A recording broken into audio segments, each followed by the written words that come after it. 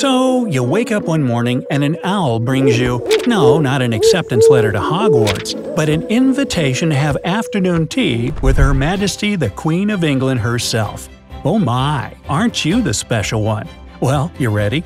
Me, I'd be asking what kind of t-shirt to wear to this soiree with Her Majesty. But again, that's probably why I won't be getting an invitation. Now, have you learned all the do's and don'ts of royal tea protocol?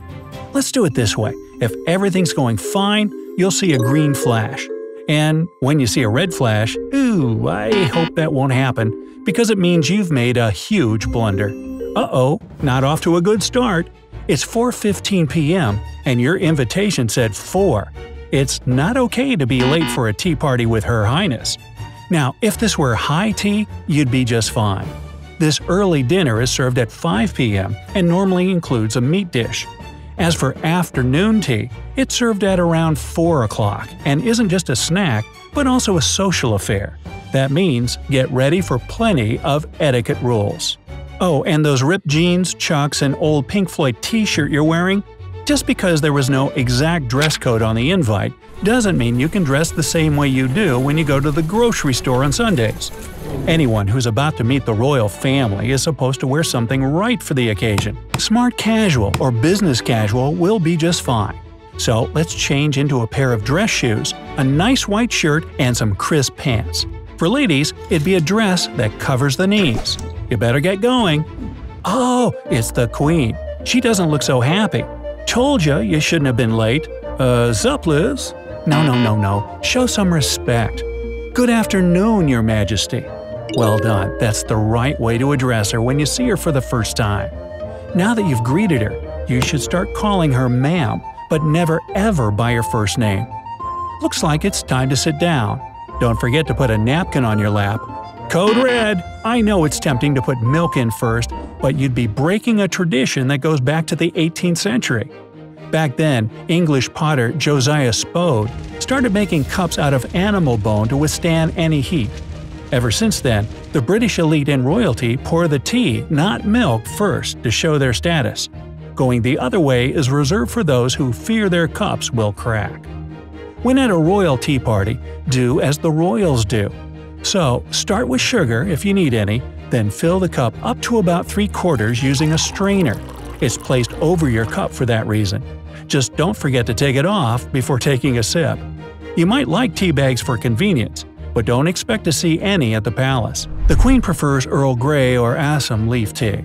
Now, step 3. Add some cold milk to your cup. Ha! Well done. Now that there's milk and sugar in your tea, you want to stir it. Oh no, not like that! Don't make a little whirlpool in the cup by stirring the tea in circular motions. You need to stir it back and forth from 12 to 6 if you imagine it like the face of a clock. Yep, just like that. But no clinking the sides. When you're finished stirring, put the spoon on the saucer by the back side of the teacup. Time to raise the cups. Oh no, everything is flashing red again! As much as you want to warm up your hands, don't wrap them around your tea. The proper way to do it is to hold the loop of the handle with your index finger and thumb. Your middle finger should support the bottom of the handle. Oh, put your pinky down for goodness sake, everyone's giving you weird looks. British royals really don't stick their pinkies up to show how posh they are. I even heard extending it is a pretty rude gesture. So yeah, tuck it in. Oh great, something's wrong again. I see. I know this saucer looks fantastic. It's the most exquisite pottery and everything, but please leave it on the table. It's only okay to hold it together with the cup when there's no table in front of you, like when you're standing. Don't sweat it too much. I'm sure they know you're a newbie to this. There's no such thing as insignificant details at this gathering, so make sure the cup handle is pointing in the right direction before anyone notices it's not. When the cup is on the table, it should always point to the 3 of your imaginary clock. If you're left-handed, you can relocate it to the 9 o'clock for convenience.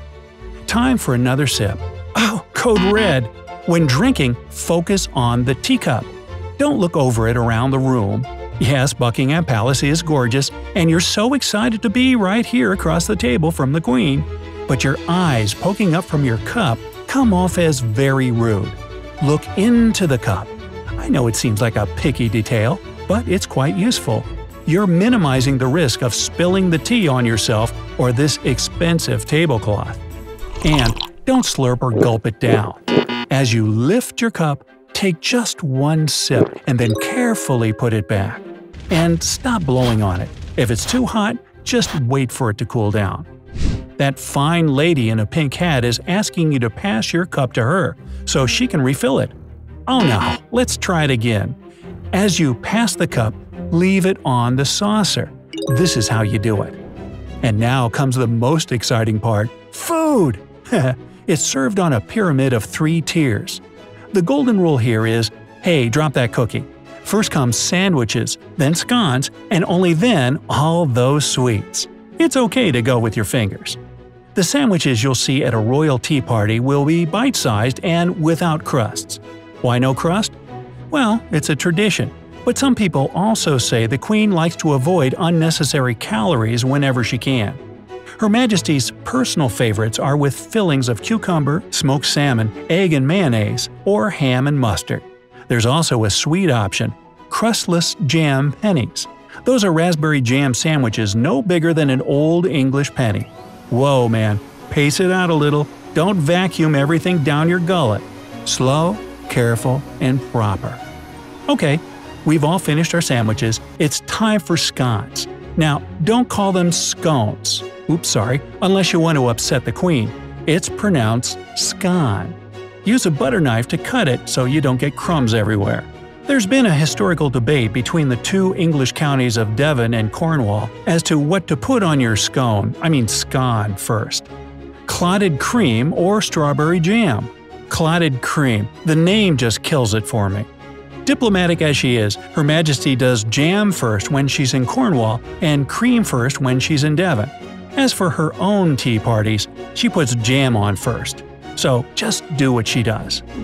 So the top of the pyramid is where you'll find the sweets. Crispy cookies, strawberry tarts, honey and cream sponge, and many other kinds of cakes all gorgeous and fancy as can be. I see that look in your eye. Remember, keep it slow and neat. It looks like the party is coming to an end. To wrap it up, take the napkin off your lap and leave it to the left of your cup and saucer. Well done! I think you shocked Her Majesty there a few times, but I can tell she noticed your progress. Okay, chances are slim that you'll ever get to have tea with the Queen herself. But you can practice and take pictures with a lifelike wax figure of Queen Elizabeth II at Madame Tussauds in London. You'll get served real food, tea, everything. And all according to the rules of etiquette and the Queen's personal preferences. The setting looks exactly like a garden on the grounds of Buckingham Palace, and you can even hear royal corgis playing nearby. So, honestly, do you think you could remember all these rules and have tea with the Queen? Let me know down in the comments. If you learned something new today, then give the video a like and share it with a friend. Now, here are some other cool videos I think you'll enjoy. Just click to the left or right, and remember, stay on the bright side of life.